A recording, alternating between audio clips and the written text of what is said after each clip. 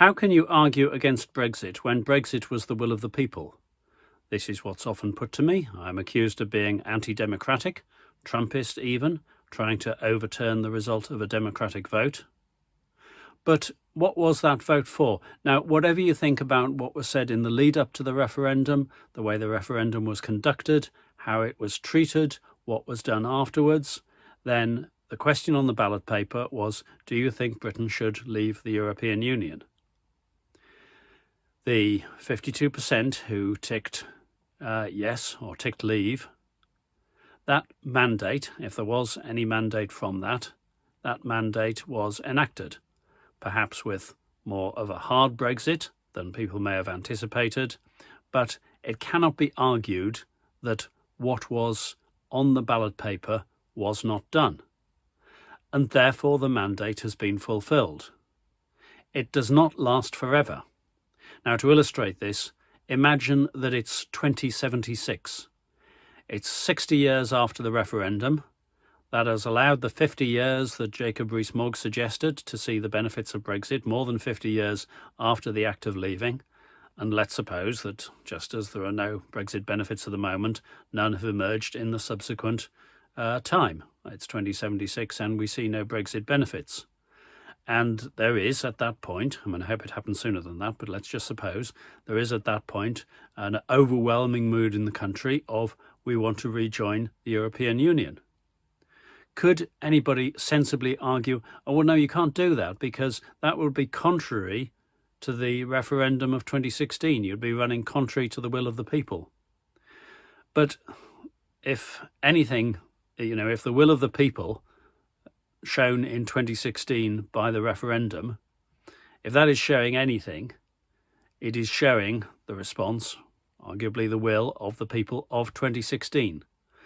What have those people, what rights do those people have to limit what can be done by the people of 2076, who, in terms of the electorate, are, I don't know the statistics, but, probably 80%, 90% different from them? It would be ridiculous. In general, a government can't bind a future government, and the electorate at a particular time cannot bind the electorate at a future time.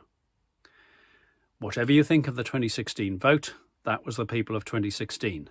It's now 2022.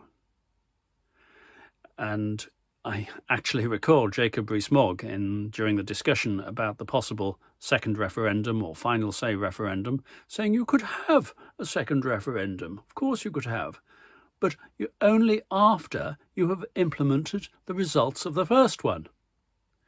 Well, didn't I hear that Boris Johnson had got Brexit done? Now, we may argue with how well he's got it done, but it's 6 years since the referendum. It's hardly reasonable to claim that there hasn't been time to implement it.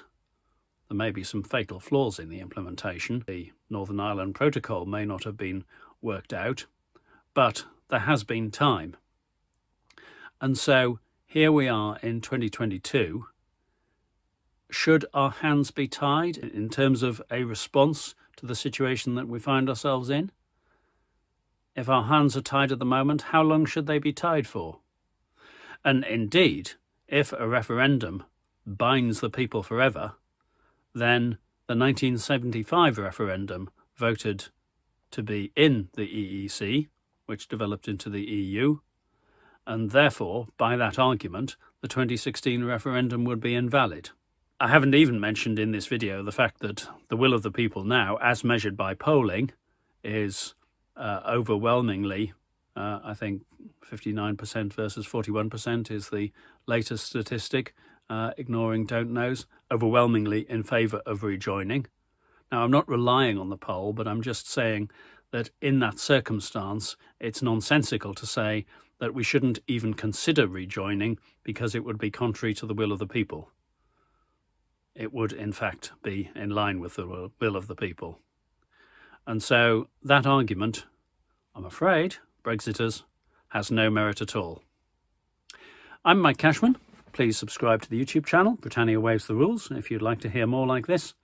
And Augusta Lees and I have prepared a book of political satire and parodies and songs, but the QR codes in the book will take you to videos where Augusta is singing, or I am doing a sketch or reciting a poem. So it's a book with 100 videos. Somebody that you know would love to get that as a present from you. Christmas is coming. Little commercial. I'm sure you're getting used to them. I'm Mike Cashman. Thanks for your attention.